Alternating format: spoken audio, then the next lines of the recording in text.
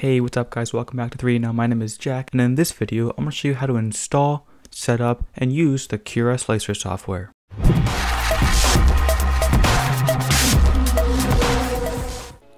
So hopping right into the video, I know I made a video about Cura a few months ago, but this is a new and updated version of Cura, and also I want to show you guys some more features and a whole in-depth process from installing, having a finished G-code file.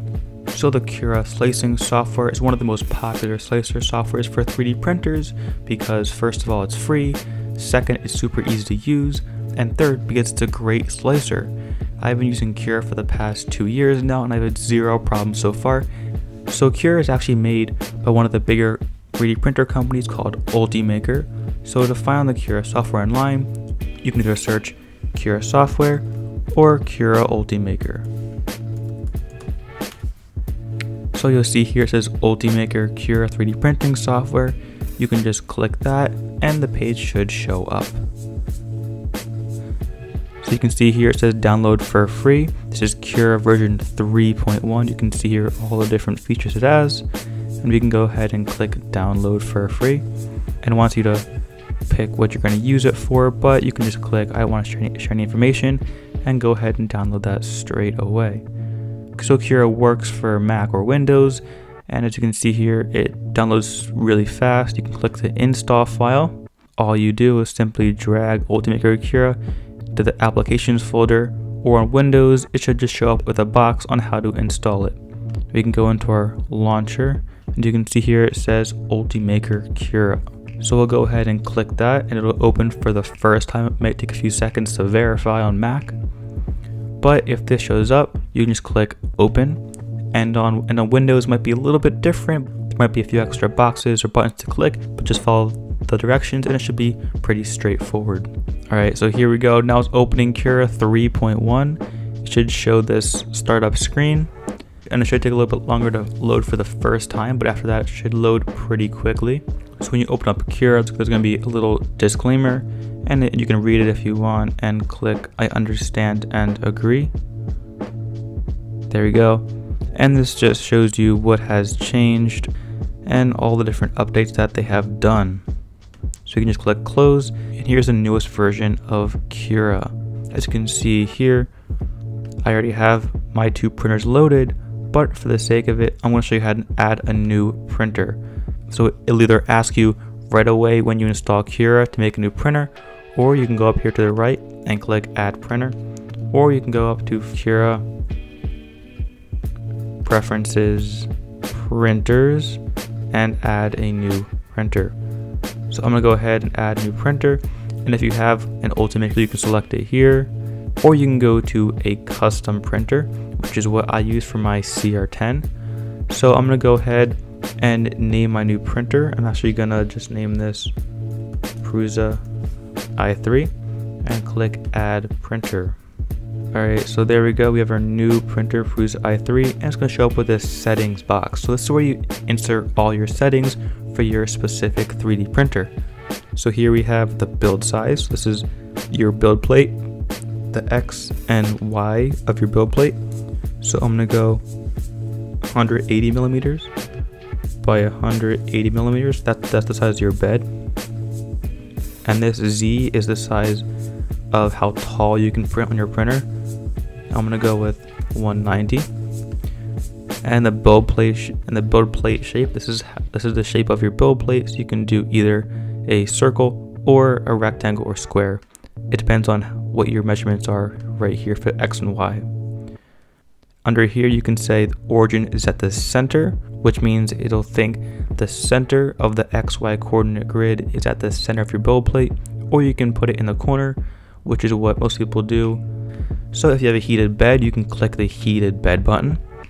And this is your G-code flavor, which you don't have to touch. If you're just using a regular printer, it should be Marlin, but there are different G-code flavors here for different printers, and I'll just leave this normal if your printer manufacturer doesn't tell you otherwise. So print head settings, you can just leave this the same for now. Gantry height, just leave that the same. Number of extruders, you can change this to however many you have. Nozzle size and material diameter, this is important. If your printer takes 2.85 or 3mm filament, you can use this one, or you can change it to 1.75mm filament. The nozzle size is the size of your extruder nozzle, which extrudes the filament out onto the build plate. 0.4 is the most common, so I'm going to leave mine as 0.4. When you're all done, you can click finish, and it'll save your printer here, and there we go. I have my Prusa i3 printer. Click close, and there we go. I'm now slicing on my Prusa i3 printer. If you have more than one printer, you can switch between each printer super easily in Cura. So you can zoom in and out on this build plate. You can right click and orbit, or you can hold shift and right click and drag. You actually move up, down, left, and right in the build area. So this is a representation of your build plate. This is exactly where you can print. As you can see over here on the right, we have all of our printer settings over here. And if you want to add more settings, or you don't see a setting that you want to change for more advanced users, you can go up here to the top and click Ultimaker Cura, click Preferences, and you can go into Settings, and you can see here, these are all the settings that Cura can allow you to change. If you want to add one of these to your side toolbar here, you can just click it, and then it'll show up on the side. So here we have Prepare, which is pretty much the main home screen. You can go to Monitor, and this is for connecting your printer to your computer and seeing live stats about it, but we're not going to talk about that in this video, so I'm going to go back to the Prepare tab. So again, on the left, I'll show you what these do once we import a model, and up here we can click Solid View, X-Ray View, or Layer View, which I'll talk about once more when we insert a model. So to insert a 3D model to slice, there are a few ways. You can either click Open File up over here on the left, File, Open File over here, or you can simply just drag it in. So I'm just going to simply drag this into the build plate, let go, it'll load, and it's going to pop up right here in the middle of the build plate. Alright, so there we go. Now our model is on our build plate. So we can rotate around this in 3D space and see exactly what our object is going to look like. If we zoom in a little bit, the red here is the overhang. So if you have a lot of red or overhang, you might want to add support to your 3D model, which I'll show you in a second. So in default, Cura has the most used settings on the right toolbar automatically. So we can go ahead and start changing these. The layer height. This is the height of each individual layer that your printer will print. 0.1 is a really thin layer, which will allow for high quality prints, but I usually print at 0.2 layer height, and this is a good combination between speed and good quality. The next option to change is shell. So these are the walls that your printer prints that make up the outer layer of your object. So the wall thickness you can see here is 0.8 millimeters. Our nozzle in my printer is 0.4, so 2 of those is 0.8. So that means that the shell is going to be 2 layers around. The top and bottom thickness, this means the thickness of those layers are going to be 2 times our nozzle height. So that means 2 layers. So top layers, I'm just going to put 2, and bottom layers, I'm going to put 2 as well. So we're going to open up the infill tab here, and this is the percentage of plastic that it uses to fill in your model. As default, it's going to fill it in with sort of a crisscross pattern. You can change that in the settings if you want. So I'm going to change mine from 20% to, let's go 15%. Scrolling down, we can see material. This is probably one of the most important things you see here. Printing temperature. This is the temperature of your nozzle. So you're going to want to look at the temperature that your plastic tells you to print at. I'm going to change mine to 195 degrees Celsius. And I'm going to leave my build plate actually at 60 degrees Celsius, which is about normal for PLA plastics. Diameter here is the diameter of the plastic. I'm going to change this to 1.75. Flow rate is how much plastic the printer pushes out. So I would just leave this at 100% for now.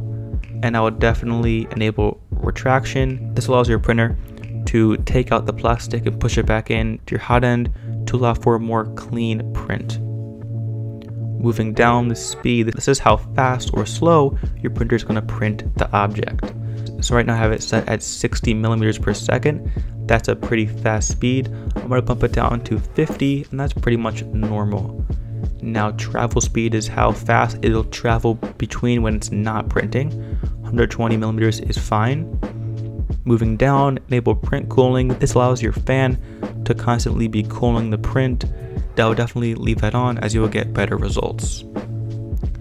So as I said before, if the object has red underneath of it, like right here, you might want to consider adding support. So I would add support on this model because there's a lot of overhang, and I'll just click generate support. And you'll see here support placement.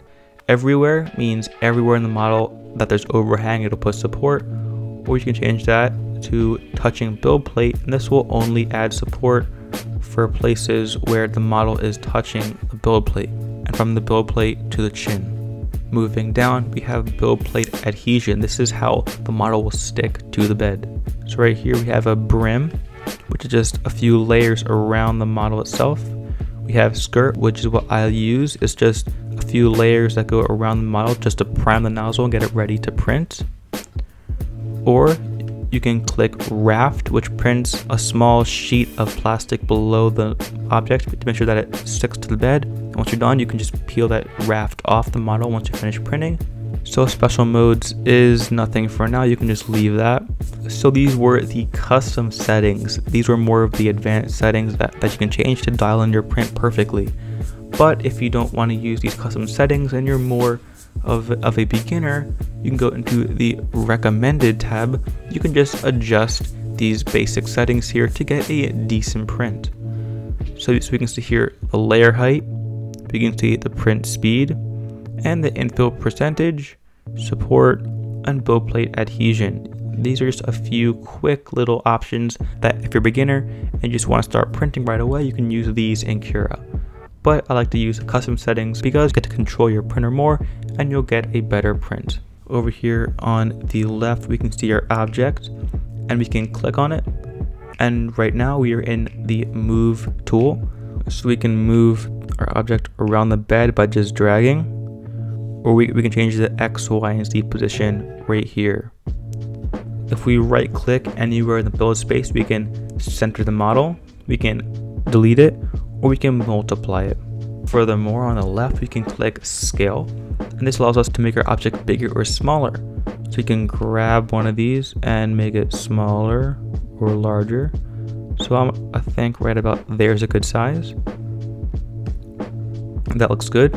And also you want to click uniform scaling, which means all the X, Y, and Z are going to scale together so it stays the same shape as you make it bigger or smaller. Over here on the left, we have rotate, which allows us to move our model. We can grab one of these rings and twist it. There we go. Over here we have mirror. We can mirror our model in a direction, or we can click per model settings. This allows you to change the settings for different models if you're printing more than one. Once you're done with all these settings, we can see over here in the right bottom corner, it's going to take approximately 1 hour and 31 minutes to print. Use 5.63 meters of filament, which is 16 grams. And up here in the right, we can see we're looking at the solid view. Alright, so we can go up here to X-ray view, and we can see through our model. Or one of the most useful tools in Cura, we can click layer view. This will show you exactly every single layer and move that the printer will make. So we can either click play, it'll go through exactly how the printer will print, or we can drag the slider bar and we can see layer by layer how the printer is going to print our object. So here we can just drag up, you can see the infill and the perimeter and the support being built up, and we can see it building our Yoda head. So once we're done with slicing, we can go back to solid view and we can click save to file and then save it to our SD card. So as you can see, Cura is pretty simple and it's a very powerful tool for slicing 3D models. So I hope you guys liked this video and learned something. If you did, please give a thumbs up, subscribe for more 3D printing videos, comment down below if you have any questions, and I'll see you guys in the next video.